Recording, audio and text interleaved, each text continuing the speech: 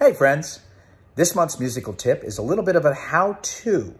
How-to. In Apple Music, when you've decided that you enjoy some music, whether I've turned you on to it or someone else has, what you do is you click the little three dots on the right next to that song, and then it says create a station. And from that, you can get lots of music that's similar. Tip number 2 is using Pandora. There's a similar feature, whereas if your Pandora station that you're listening to, whether I've turned you on to it or someone else, is playing something cool that you like, you hit the thumbs up. And if you don't like it, you hit the thumbs down.